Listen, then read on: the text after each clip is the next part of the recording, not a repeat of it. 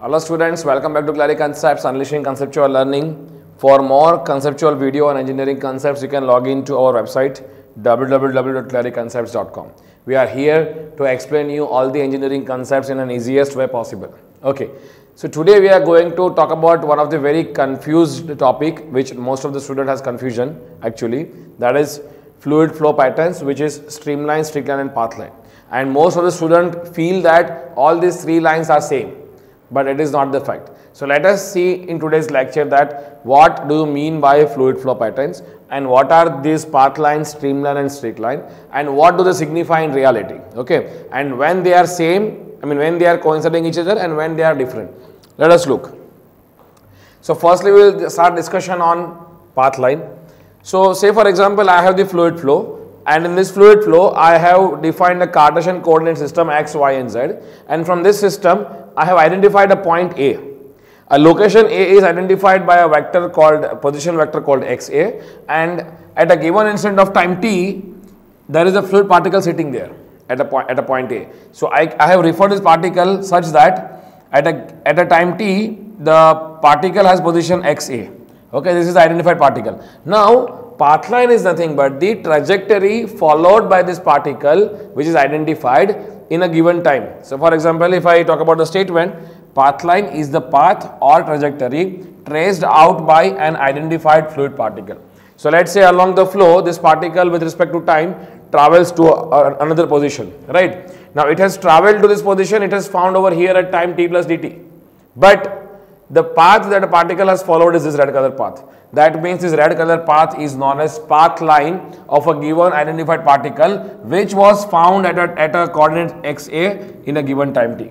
But the path line is traced over a period of time, so therefore it is said to be a scene of varying time. Okay. Now I give you the example. Let's say for example there are 4 different particles which are identified in the fluid domain, and all of them are traveling from t0, t1, t2 up to t4 for example, and the path traced by blue color is this blue line. So this blue color line is called path line of this blue color particle which was found at t0 at this particular location, right? Similarly green, red and yellow. So path line basically refers to the path or trajectory followed by an individual particle in a space. Clear?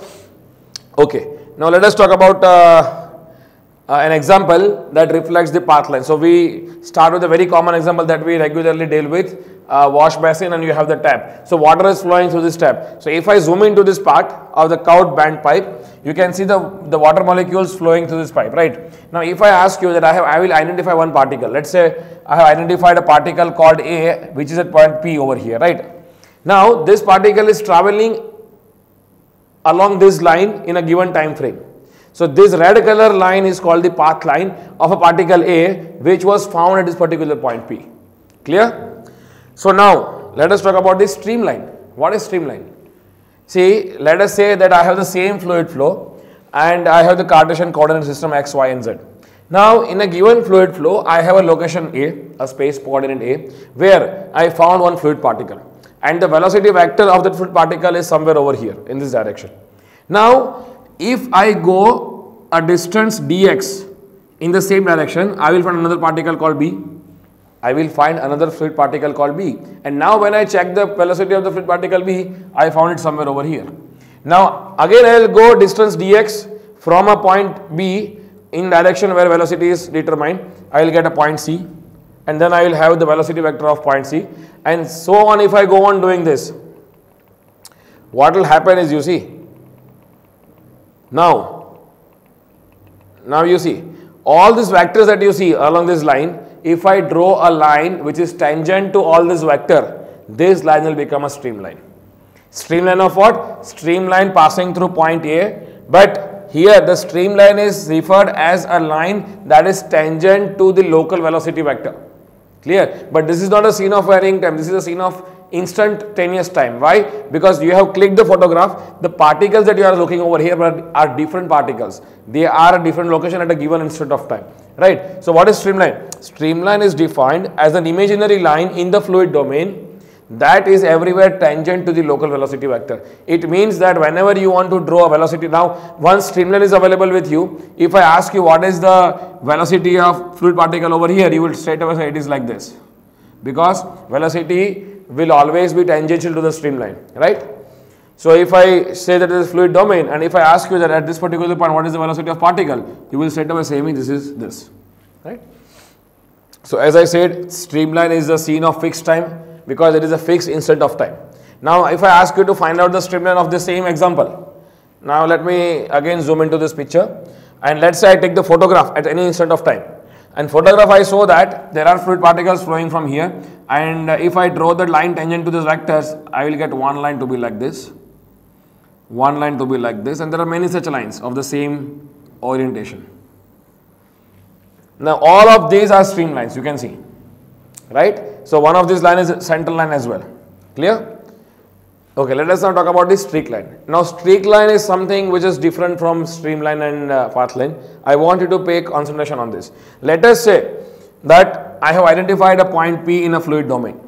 Now from point P a particle was released, let's say for example, and currently a fluid particle is found at this particular position,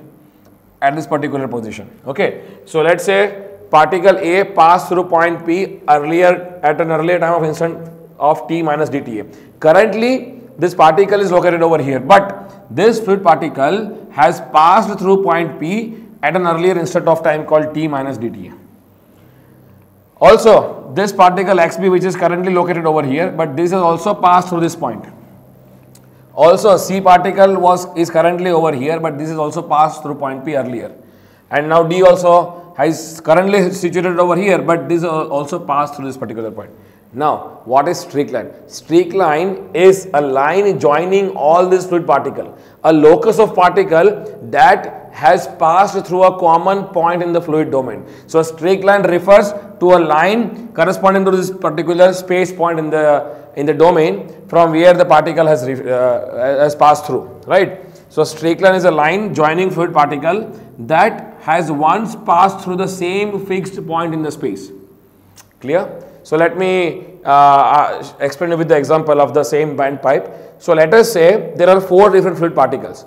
So, if I show you the animation, all of this 4 particle is passing through this point O, but at different instant of time. So, let us say blue color particle came first, then red, then black, and then this red, maroon, right, for example. Now, at some instant I have taken the photograph. Now, in this photograph, I have seen that all these 4 particles are at this orientation. Now, if I draw a line joining these 4 particles, this will show me the streak line.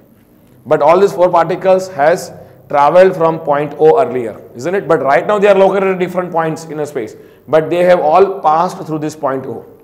So, therefore, this is a streak line. So, now question is, in all the cases we have seen the path line, streak line and streamline, all of them were the same. So, how they are different? These were same because the flow was steady.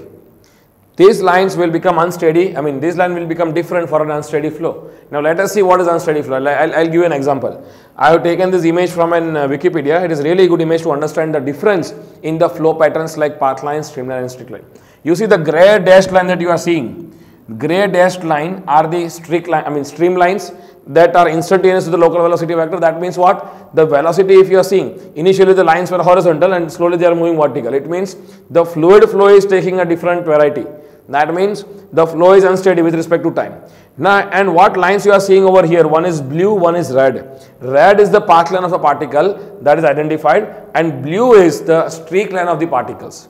Now, let us see how they are different. Firstly, so streamlines are grey dashed lines, right? Red line is the path line of a particle. You can see the path line is not changing, it is fixed once the particle has passed through. But if you look at the blue color line, the streak line, it is also deviating with respect to the change in the flow field.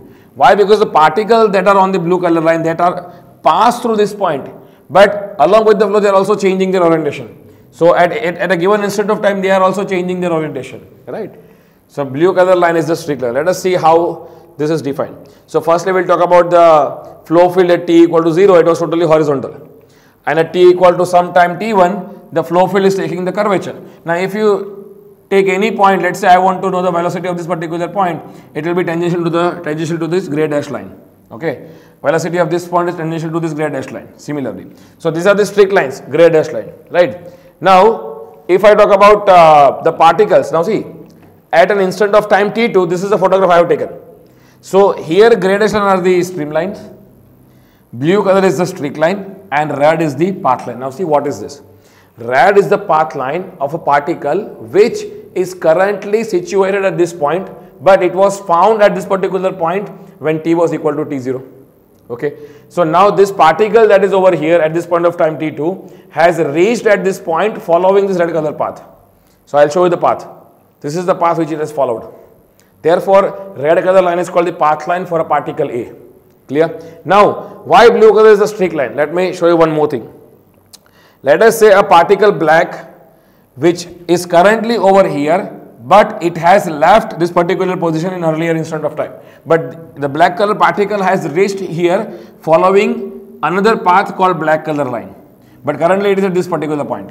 But it has also passed through this particular origin, isn't it? Similarly, there is another particle called pink color particle who is currently at T2 is lying over here, but this has also passed through this particular point and it has reached this point following the pink color path.